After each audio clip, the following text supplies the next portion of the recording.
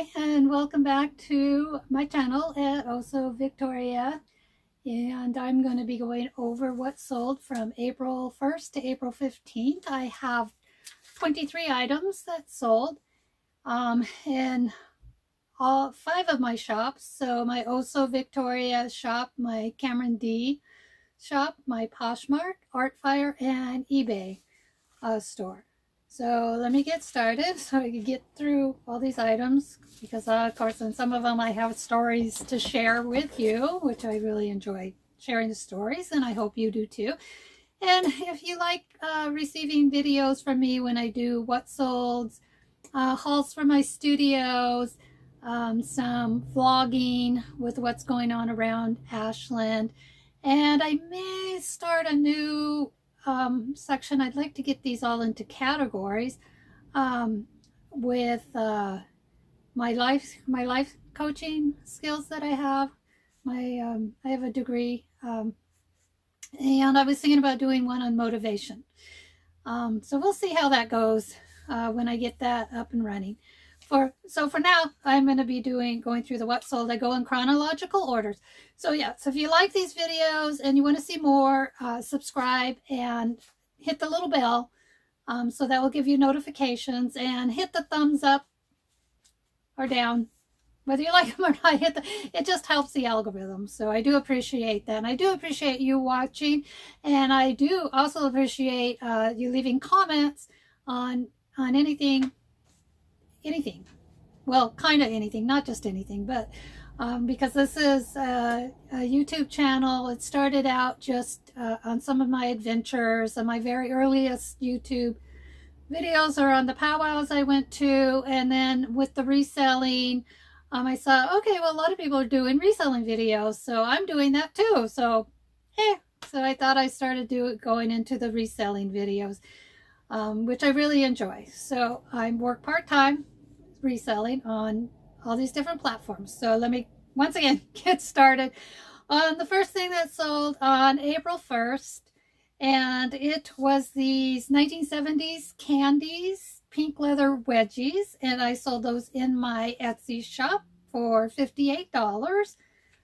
And so I will have the fees, the final fees, the cost, the gross, and where well, I picked these up. So these actually cost me $1.53, but I'll have all that final details towards the end, and in what shops, how much I sold in what shop, and how much gross each shop made.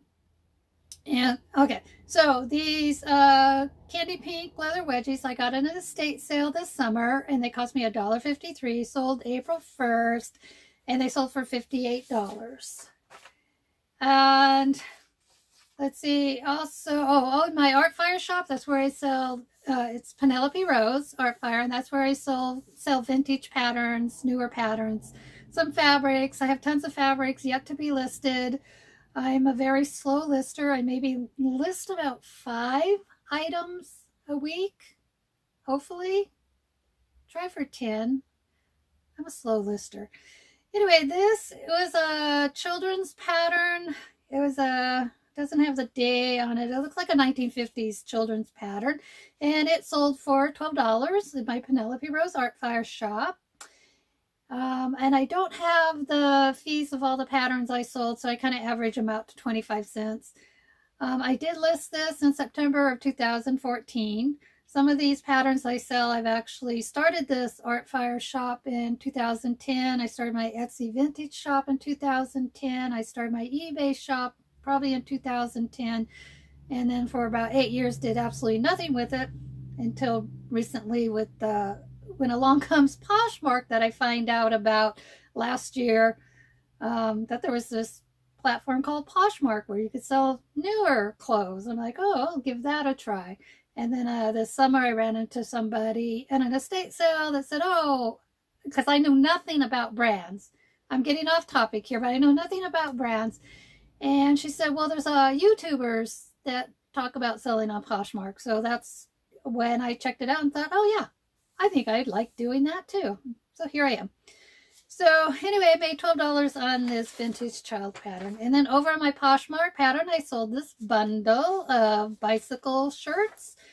So let's see, the Mary Engineer one sold for, it was listed at $36, sold in a bundle, so it sold for $28.50.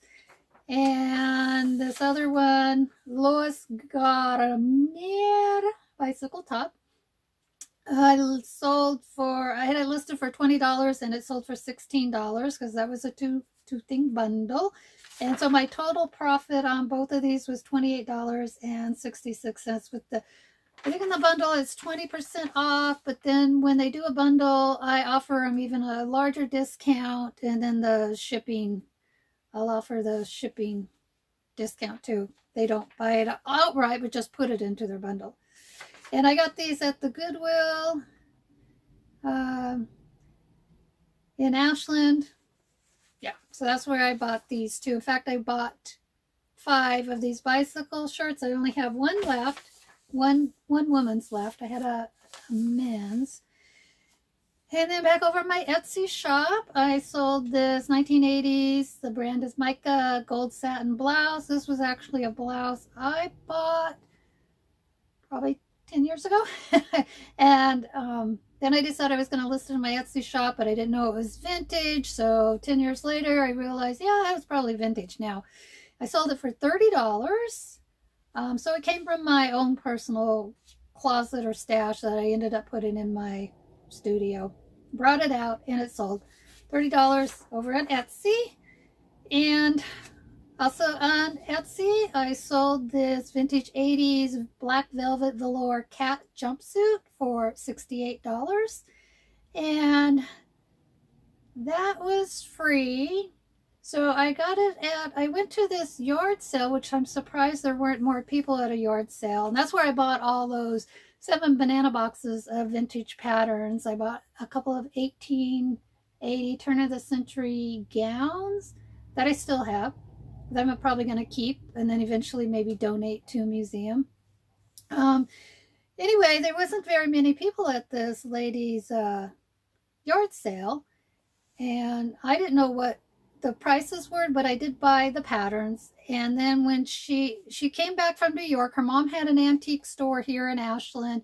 Her mom passed away. She was storing all her mom's stuff. She did say that the sales from her mom's antique store is what put her through college, which was really nice. So anyway, she's a massage therapist back in New York City. And she came out to get rid of all her mom's stuff she had in storage. And so she was having this yard sale. And so she, I think I asked her, what are you going to do with everything after the yard sale? Because she had to go back to New York, and she said she was just going to take it to the Goodwill. I said, okay, well, give me a call at the end of your yard sale, and I'll come pick it up, because I did tell her I was a reseller, and I sold. So that was, I listed this back in March. So I just listed this year. But anyway, that was probably about 7 years ago. I went to that yard sale, and so she called me up, and I had a car full of really cool stuff that I have yet to get to list. Jewelry, clothing, vintage clothing, lots of really cool stuff. And so yeah, so I went and picked up her stuff that she was just going to take to the Goodwill, that she was more than willing to pass on to me, and I really appreciate that. I believe her name was Amy. Nice girl. Nice girl. Anyway, and also on my Etsy shop, I sold this vintage 1950-60 sea green aqua blue soft crepe dress. It had the belt. I got this at an estate sale for $1.23 this last summer. I listed it March 27th. Sold for $48. And back over on my Artfire shop, I sold this 1950s dress pattern for $45. Let me see. So it was one of my source. I may have picked this up in one of those 7 banana boxes of patterns. I listed this in September 2014. So what is that? Like 6 years later or even more? But $45 is a good price. Some of the patterns, I think the highest price pattern I sold was $65. I'm not sure, $95, $65. I don't know. It was a designer pattern. And this is back over in my Etsy shop. I sold this 1970s pale floral Wrangler shirt. It's a Western shirt. And I sold it for $35. I don't know where I got it, so it's not going to go in with my cost of goods. I listed it February of last year. Yeah, sold it for $35.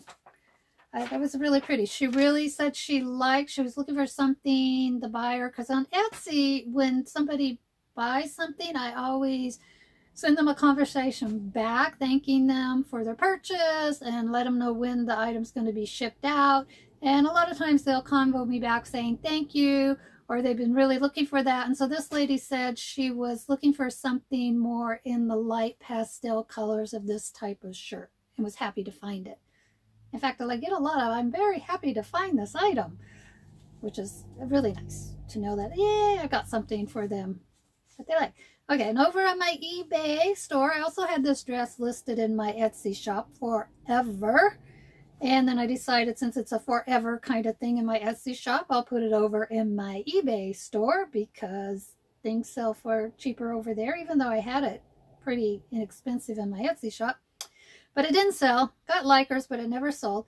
So it's a 1970s boho empire maxi dress, sea green and blue with blue windmills.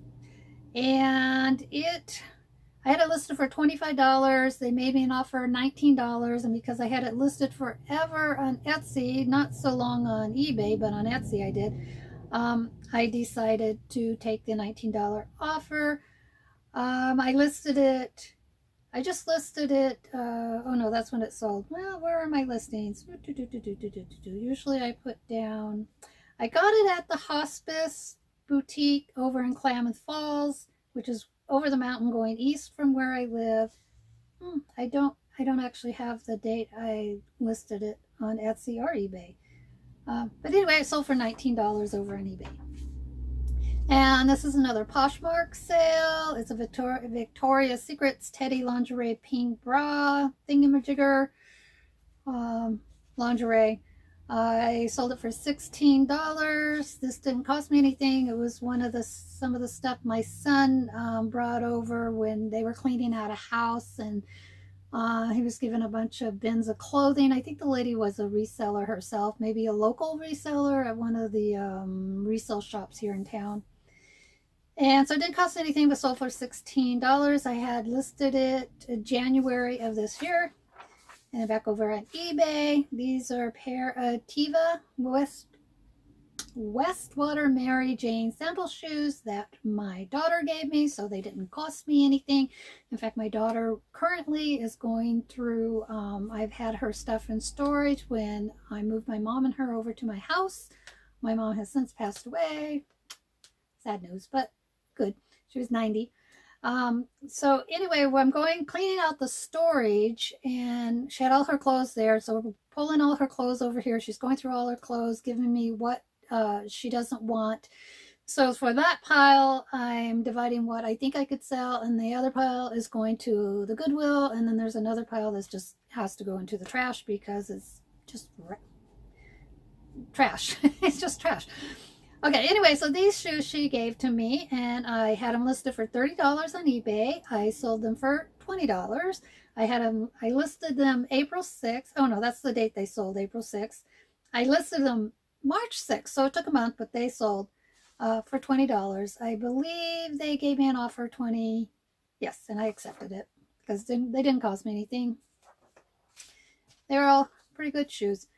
And back over on my Etsy shop, I sold this vintage 70s Sears pink peignoir set, a nightgown, and the robe for $48. I picked this up at an estate sale for $1.23 this summer. I listed it January of this year, and it sold on April 9th. And also in my Etsy shop, I sold this vintage wool pleated skirt. It's a Dundon Scottish Edinburgh woolen mill made in Great Britain. It was lined. I sold it for $32, and it went to Chile. I have no idea if she got it yet because, oh good, it did have the address. So anyway, it went to Chile, and I listed it September of 2018 in my Etsy shop. It had sold prior to that. So this is when I had relisted once it got returned. It got returned because the lady said it didn't fit her around the waist. It was too tight. And she said she had bought other items of this sort, or this from this brand, I'm not sure, that fit her, but this one didn't fit. It was like an inch too short, too small. And I explained to her it was probably vintage, but that's okay, just return it. And then I refunded her money. So usually I'll have the buyer pay return postage. I don't know if I did on that or not. I think she did pay return postage. I have no problems taking returns. So anyway, it sold for $32, listed it in 2018 over at Etsy, and it went to Chile. Must be getting cold in Chile. Is that south of the equator? Kind of on the equator? I don't know. She could be living up in the mountains. Who knows? And this one went to Portugal. This one sold April 12th. It is a vintage 80s brown wool crop jacket, a military style, gold buttons. The brand on it was Savannah. Sold for $45. I had listed it in August of last year. I picked it up at the estate sale for $1.52. So it was my second trip to the estate sale. The same estate sale. I went back on a Sunday. And so there was a lot of, oh yeah, so hopefully she's able to get this going to Portugal, because I shipped it out and then she notifies me later that day or the next day that she forgot to give me the street address. I have the street name, I have the town, I have her name, and I said, and then I looked it up, and then I noticed on UPS International there used to be a form you could fill out and get the package redirected back to you, and I couldn't find the form, so I think they discontinued that because it was an old Google post. And so I explained to her, because I told her, well, I'll see what I could do on my end, and I explained that there wasn't much I could do about contacting my postmaster. I said, but when it gets to her, when it gets to Portugal, contact her postmaster and let them know her address, and then maybe they could find it there. And then she asked me, well, when will that be? And what do you say? So I actually did Google, how long does it take to ship items to Portugal? And from what I could find out, things could stay in custom from 2 weeks to 4 months. In fact, I did have something in customs in Brazil that was in a customs office in Brazil. That was several years ago for 4 months. Tried to refund the lady her money through PayPal, not this order, but the one several years ago. PayPal wouldn't accept it in Brazil, and tried to contact, she said her daughter would contact me. Her daughter never contacted me. I reached out to her daughter, never got communication back. And then 4 months later, she contacts me and says she got the package. So it worked out, but it did take a long time because I believe it was in customs for that long. So anyway, I let her know that she can contact the customs office also. I said, just look at the tracking number. Once it leaves this country, it will end up in your customs office. You can contact your customs, because she lived in Lisbon, and that's where it would go, to Lisbon, Portugal, to contact them and tell them that she needed the street address number on the package to get it delivered, or her postmaster to get it delivered. It was a very little street, so I Googled her address to see where in the world she lived, and it was a very little, it was a small street, but there seemed like there was a lot of apartments on there, although she lived, I think, in a house there. So hopefully she'll get it, or I'll hear back from her, and then we'll have to figure out what to do from there. So anyway, that sold for $45. Went to Portugal. And then over on Poshmark, I sold this American Museum Black Dinosaur Heart Tee for $16. And I got it at the Goodwill, paid $2.50 for it. I listed it of November of last year. And also over on Poshmark, I sold these Old Navy maternity large dark gray leggings for $12. I picked these up in Eureka on one of my thrift store outings, but I went to Eureka to accompany my husband to a cribbage tournament there. And then while he's there, I go to the thrift stores. So I paid $1.99 for these. And like I said, they sold for $12 on Poshmark. And back over on my Etsy shop, I sold this 1960s Nehru cotton jacket, size small. And I sold that for $68. I don't know where I picked it up at because I used to do so much thrift store shopping bin. That's when I went to the bins. So I pulled it out of my studio. I probably showed it in one of my hauls. I listed it November of last year. And like I said, it sold for $68. Went to United Kingdom. Oh, okay. Good. Etsy. Okay, and now over on my Artfire shop, I sold these 3 patterns. A 1940s tuck blouse pattern, a 1940s 2-piece pajama set, a Butterick 6-score skirt, 1950s. And so the total of that sale was $35. So the blouse and the pajama set, each pattern was $14, and the skirt pattern was $7. And so once again, I may have picked these up at that yard sale with the lady with all the stuff she gave me. And I had these patterns listed from November 2013 to July 2014. And so they finally all sold in one lot. And where'd they go? They went to PA, Philadelphia, Pennsylvania. Okay, Philadelphia's the town, Pennsylvania's the state.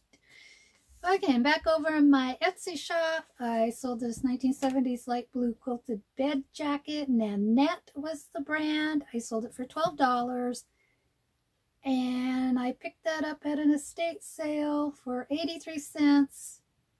So that was probably a year or so ago. It's still my favorite estate sale, people. And I listed it last year on Etsy in January 2019. And yeah, sold it for $12. And the last item was over in my Cameron D shop. I showed this heart pillow, this embroidered heart pillow in a haul. Sold it for $24. I picked it up in Eureka at secondhand. It was Ann Glenn secondhand in Eureka. So the story about this, the lady offered me, I believe, $15 for it, and then I wrote her back and said I had just listed it, because I listed it at March 10th this year, and she offered me $15 for it, and I said I had just listed it, but if I have it for a while, I will let her know before I lower the price or whatever. And she wrote me back. She said, I totally understand and thank you, and then she bought it for $24. And so the thing with this pillow, and I explained in my haul, well, my husband was playing cribbage. I went to like a yard sale. I went to the secondhand stores, and I went to this store, and that was the only thing I saw that I really liked. It was a really funky everything guy kind of tools type secondhand store. I think they clear out estate sales or whatever. And so anyway, I didn't happen to have any cash with me, and I didn't want to use my credit card. And she said, oh, don't worry about it. You could come back and pay. Or he said, the guy said, oh, don't worry about it. You can come back and pay the dollar later. Because I explained I was in town with my husband for the cribbage tournament. And I'm like, okay. And so then the next day, I finally got change. I actually had to go into the store, buy something, get change. And then I went where my husband was playing cribbage at the Moose Lodge. They were having a craft fair. So I bought something at the craft fair to get change for the 20, so I'd have $1 to go back and give these folks $1 for this pillow. And so then my husband and I, we go back to this secondhand store, and then the lady's there working, and I tried to give her, I said, well, okay, I have $1 for this pillow I bought the other day. And then she sees my husband's hat, and he's a vet from the Vietnam era, and so he had his hat on, and she says, oh, no, you know, you're a vet, don't worry about it. And I said, well, yeah. And she says, no, give it to him. And so I gave the $1 to my husband, and of course, obviously he's going to spend the $1 on me, because that's what he does. He's a cool guy. So, okay, and so anyway, I sold that for $24. That's the last of the 23 items. So to break that down here, the gross sales of those from those 5 shops of those 23 items was $687.80.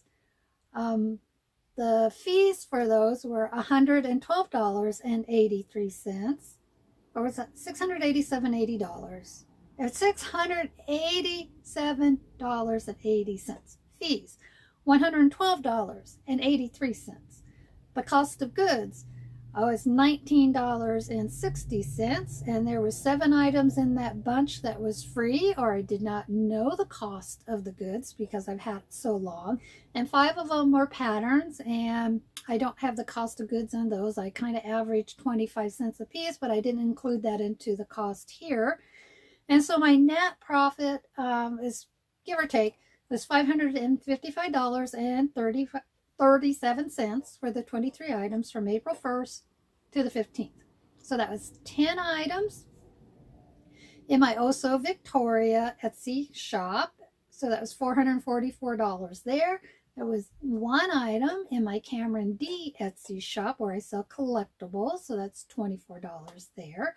There was 5 items in my Poshmark, my Oso Victoria Poshmark closet. So that's $88.80. There was 5 patterns in my Penelope Rose Artfire shop for a total of $92. And there was 2 items in my Oso Victoria eBay store, which for a total of $39. So that gave me the gross of $687.80 for 23 items. Okay, so I hope you enjoyed that, got some kind of content out of that, of what I am selling, what kind of vintage items I'm selling, what people like, how much I'm selling them for, how much I'm paying for the items. So hit the subscribe and the like, and I will see you on the next video. Maybe it's a motivational video. Okay, until then, bye.